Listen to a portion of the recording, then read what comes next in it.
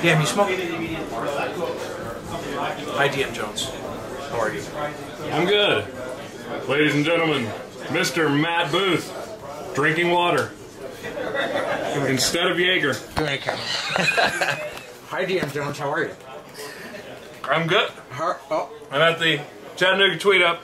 We are here at the Chattanooga Tweet Up 2011. DM Jones in the house. DM, how's it going for you so far? It has exceeded my expectations, my wildest dreams. It's pretty damn cool having you and all these other great cigar makers and cigar smokers all in one place. This is awesome. And tomorrow's going to be even better. Tomorrow's going to be off. This is just Friday, the beginning of the herd. Now this, from concept to reality, how long did this take to put together? And this was kind of your baby, from my understanding, in a way. You collaborated with some guys on this? Yeah, it started at the Atlanta Tweet Up last year at Buckhead Cigar in December. Jerry Cruz and I talked a while at that event, and he said, "Hey, we should do this in Chattanooga sometime." I said, "Yeah, let's do it." Good idea. And after the trip he and I were on, where we went to the DR, thank you to La Aurora. We got to get the product placement in there. We decided we were going to go ahead with it, and hey, hell, we're going to go see a baseball game too, because we both love baseball. And LA Dodgers affiliate, Chattanooga Lookouts. Oh, nice. So we started working on it, and we got a bunch of cigar makers. You were one of the first people we thought of to get in here to be special guests, and you were so kind as to get us these fantastic Namakubis. Oh, check it out! Check it out! Right, like, you know, product placement here. Shameless. This cigar Shameless. is unbelievable. Thank you, man. And I got to give you props, that means a lot, and Mr. Allen, Matt Allen, the manager of this fine establishment, props on helping you out with the blending back. What was that? June, July? Or no, it was April. It was in the spring. It was in the spring. Yeah. I'm not that good at keeping track of dates, but it was in the spring at some point. It all runs together after a while. It does, you indeed. know. It does indeed. But awesome, man. It's fantastic, and I appreciate you being here. It is my honor. And dragging Dylan down, although we haven't seen him yet. Oh, well, he'll be here tomorrow, I'm sure. Okay, all right. Yes. So. All right, that's it from the Chattanooga Tweet Up 2011.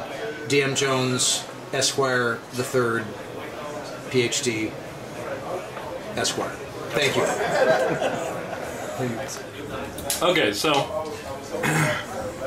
Are we still? I'm recording you now. Okay.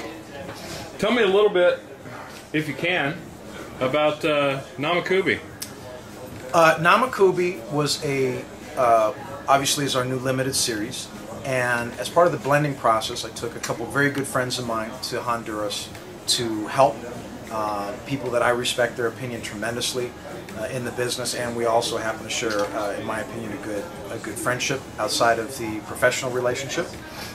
And that was Matt Allen, Matt Waris, aka Matty Cupcakes from Akron, Ohio, Mr. Robbie Morton of Cordova Cigars in Pensacola, and also Mr. Bill Niederer from Mojito Cigar in Cave Creek, excuse me, outside of Scottsdale, Arizona. We all went down to Honduras together, and you know, we kind of we walked them. Obviously, they had been through the blending process previously, but I don't know if they had ever been invited to take part in or be a part of the blending process of a specific manufacturer's cigar. And I just thought that, you know, and think so highly of them, I thought, why not have them involved, you know? They're people that have supported my brand for the last 3 years, and so I thought how appropriate to have them involved at a higher level, you know? So we went down, and I'm extremely proud of this cigar, and I feel that it's a true representation of myself, my brand, and it's something I'm extremely proud to put on the shelves in stores. Next to our new Connecticut as well, and you know, continue to grow our brand, man. So that's what's up, as they say. That's awesome. Yes. Well, and more importantly, Last time you were here, you had your hair cut really short, and now you've got this new hairdo going on. Tell us the story behind the hair, man. You know what, man? I feel that, you know, my power levels were low, and I used to wear my hair very large, and I was at full force at that time, and I felt like I really needed to bring it back. I needed my power level restored. And so, you know, I figured, you know, why not give it a try? So I grew the hair back, and lo and behold, my power came back with it. So I'm here, I'm new and improved, back to the old Matt Booth, and, you know, we're not going back, we're only going forward. Okay. All right. Thank you. Absolutely. Thank you, man.